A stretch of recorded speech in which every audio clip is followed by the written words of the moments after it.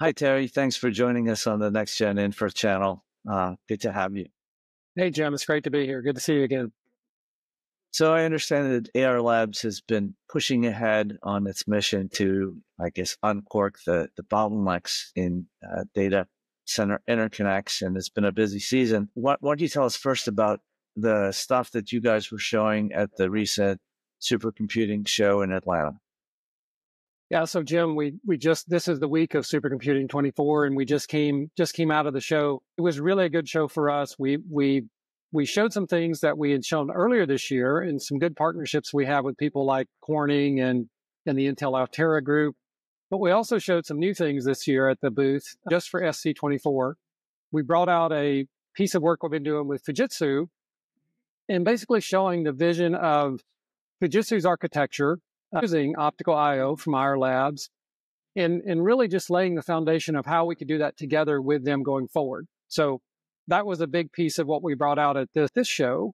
And then another thing that we developed a bit earlier this year and really brought out at this show was we have an AI simulator which shows the benefit to both profitability as well as interactivity of AI models when they deploy optical I/O in those models. And so that had a number of variables that could be adjusted based on who was your interest in the model.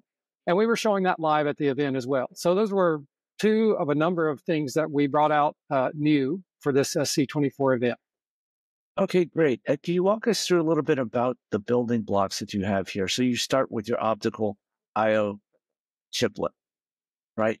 And Yeah. now you're building it out in partnership with others. So how do these pieces fit together?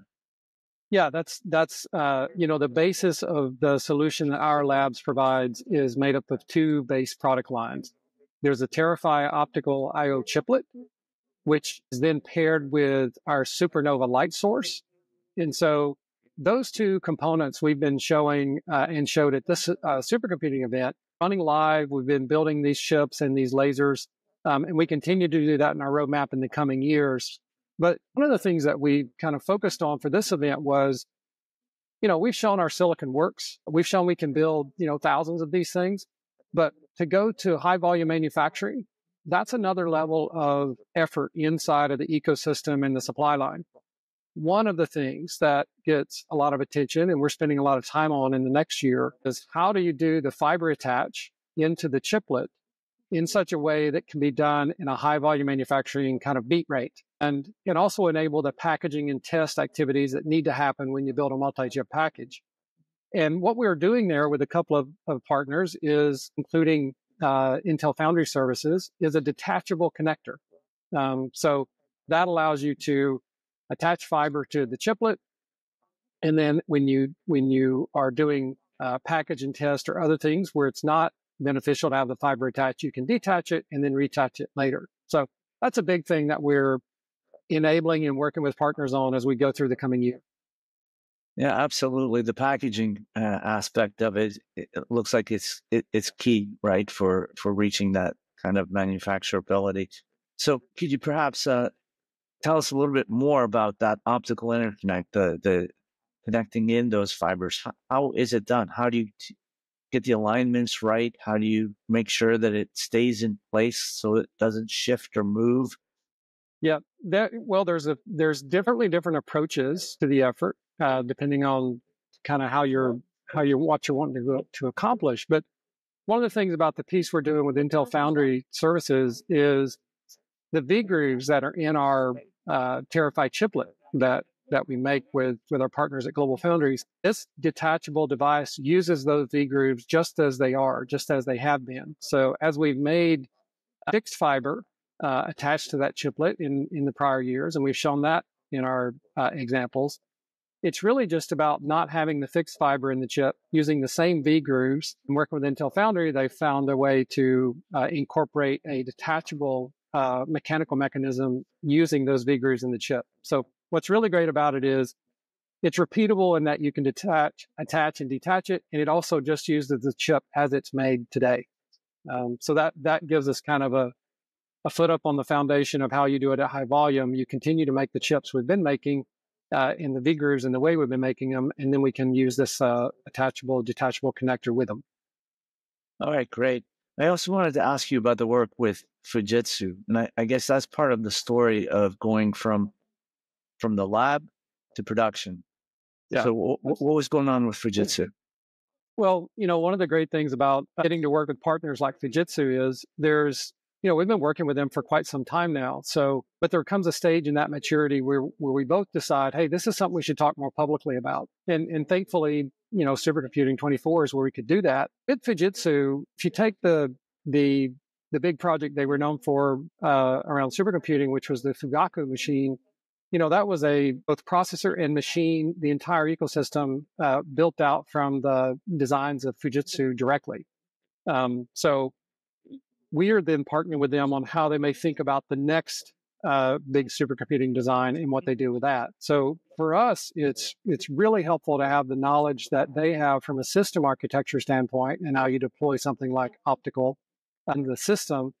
And I think, one of the things we bring from our side is the value we can deliver with our optical interconnects within their system architecture. So I'm excited about what we're doing with them that we showed at the event. And I'm also excited about what we've got planned with them to do for the coming years. All right, great. And lastly, I'd like to go back to one of the things you mentioned right at the beginning, which is the modeling or the simulation. It often seems that people are designing the next data center while in flight. Things are moving so fast. So how could this tool be used? I think the tool that we have and that we represented at the show this past week it's really anchored around this idea that you can have, if you think about an XY curve, you can have the interactivity, let's say, across maybe the x-axis of the curve, so along the horizontal. Interactivity represents, users like you and I, and when you're engaging with an AI model, how quickly are you getting to that first bit of information that's coming to you, and then the subsequent bits of information that's coming to you from the model. So if you want to think about that as represented by tokens, how many tokens you're getting per second over time. And then the y-axis being the profitability of the people who are running those AI machines. So that includes things like the cost of energy and the cost of the components to build the machines. And what our model really is used to show is that traditional state-of-the-art electrical interconnects have a role to play there, but they do get limited when you start trying to stretch out over time, the tokens generated over time, and also the profitability of those machines. So what our model shows is that optical I/O really just opens another level of what can be done with AI in the future. Mm.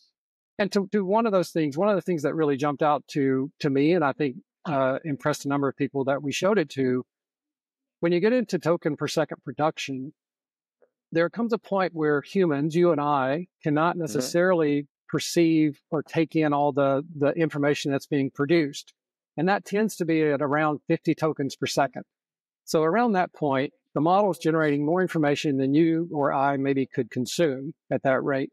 But above that point, and you can get way above that point with optical I/O, you really enable next level ability of agentic behavior within AI models. So you get the machines talking to machines at a much faster pace and level that then helps to generate answers that they then relay to the user.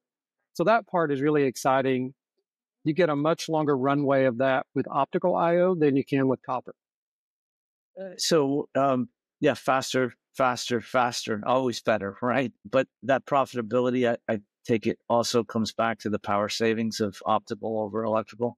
That is certainly one of the components. And if you can think about the interactivity increasing, the way you can monetize the same hardware across multiple users that are using it, if you're hosting AI data center, that also leads to the profitability.